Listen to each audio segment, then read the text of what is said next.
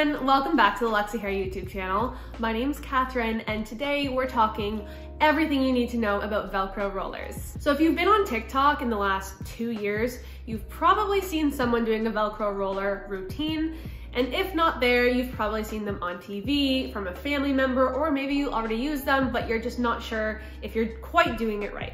The main piece with Velcro rollers is actually heat. So getting the hair hot, putting the roller on, letting it cool, and that is what sets them into this beautiful, voluminous place.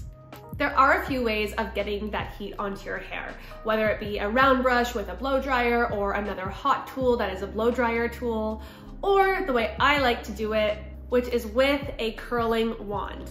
Now, you can do rollers on any day of the week that you want, but I personally like to do rollers the day that I wash and dry my hair.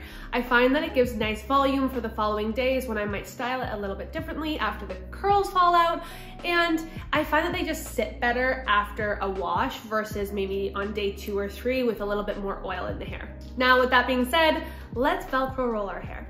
So I'm going to be going in with our roller set. It comes with 18 different rollers, 6 of every size. We have small, medium, and large.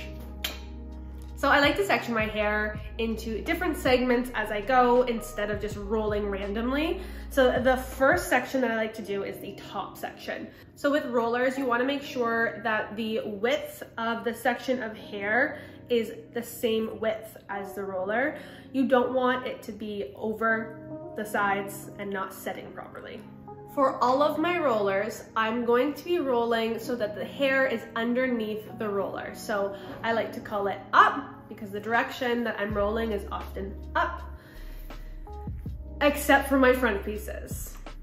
Acquired Style, Bridget, said that she actually rolls her front pieces inwards, and I trusted her, and let me tell you, we're not gonna be disappointed. Just trust me on this one. I trusted her, so please trust me. So, for the first section of hair, I like to make sure that it is within the width. I do have some face framing pieces, so I like to do a bit of a triangle, just so that when it comes down, it looks like it's coming through the hair. I don't know if that makes any sense. So taking my curler, I roll the hair in the direction that the roller will be going on. So for this piece, I will be rolling around it this way, and I like to hold the curler horizontally. Okay, so it's gonna look like this. It's gonna look very curly, but what we're going to do is take the roller, kind of brush through that, and then I like to do it at this angle. You wanna put it upwards a little bit, so not down here, or not straight forward. You want to kind of give it an angle upwards because that's where the volume comes from. We're setting that root, and I just keep that upwards placement. And there we go. That's a really good look. And I just make sure it sets in place there. So this was a large roller because I want the face framing pieces to kind of be more voluminous than curled, whereas these next pieces, I would like some curl to them, so I'm using the medium roller. Again, I am sectioning it to be the same width as the roller. You can always just check that before by making sure putting the roller up to it. So this roller, I'm actually rolling the opposite way.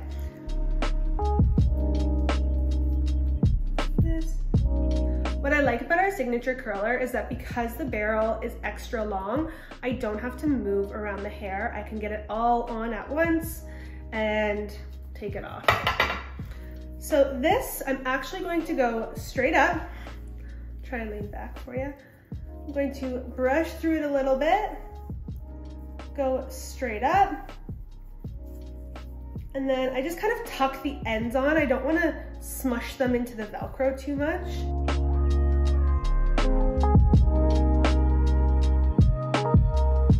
Now this piece, these two, I did over. Now this roller, I will be rolling under. See the direction of the hair in the roller when I'm putting it in versus like that. I'm putting the hair underneath it to start the roll versus putting the hair over top of it to start the roll. So same with my curling. I want to do it the same way, direction. I will be putting my roller on.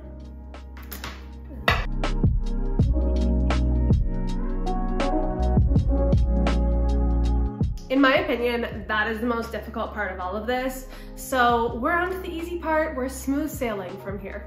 This is the part that I like to do it in different sections. So I would do 2 layers of hair here and just separate that off, spin it, and clip it. We're working on this. This is our reminder that we are rolling up for the rest of the time. Obviously, you can do whatever direction you'd like, but after playing around with rollers a little bit, I think I really like the direction of putting the hair underneath and then rolling up. Now, if you have little pieces like my hair kind of straggling out, I just tuck them in as I go. That is what chemical damage from bleaching your hair will do. This is where I'm going to use one of these little clips, and then I just clip it in. My next piece, I'm going to be doing medium. So, I roll.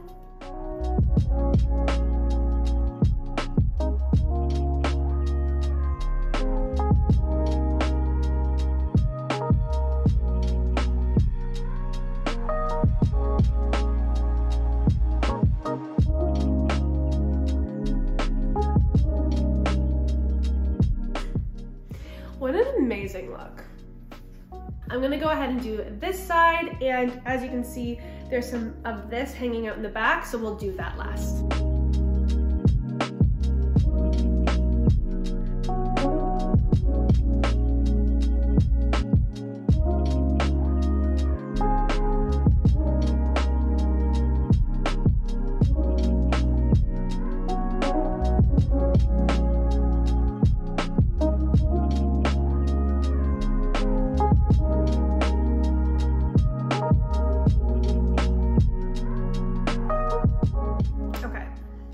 So this is what it looks like. I'll give you a shot from the side. So now I let this sit. I usually do this and then I do my makeup, or I will go down on the computer, do some work, have a coffee, have breakfast. But the number one thing that you want to do is make sure that your hair is cool when you take these out. So the way hair works is when it's hot or wet, it's more malleable, and that's why if you're doing styling with wet hair, you have to put it in the position that you want it in for it to dry the way you want it to, because when it's cold and dry, the follicle like closes. So now that these are set, it is the fun part. I love this part. I like to start at the bottom and work my way up to the top. So just, if there's any pieces of hair that seem to be giving a bit of a hard time, just be gentle with your hair. And there we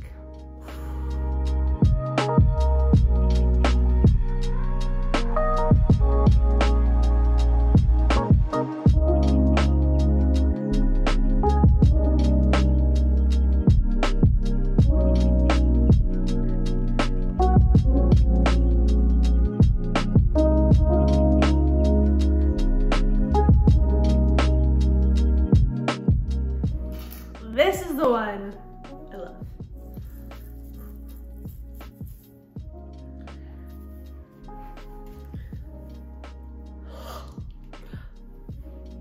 I mean, it's not going to sit exactly how it comes out of the rollers. You want to play around with it a little bit. And then I will spray a little bit of hairspray. Not too much. I do a light hold. I don't want it to be crisp. I want it to be movable, but I just want it to kind of set.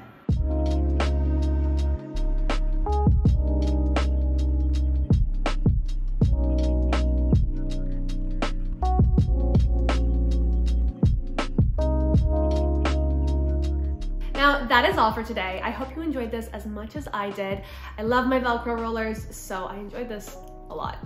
If you have any questions, leave them in the comments below, and make sure to check us out on our social media platforms at Luxy Hair. If you like this video, give us a big thumbs up and hit the subscribe button. And if you try this out with Velcro rollers, make sure to tag us on social because I want to see it. Thanks so much for watching, and I will see you next time. Mwah.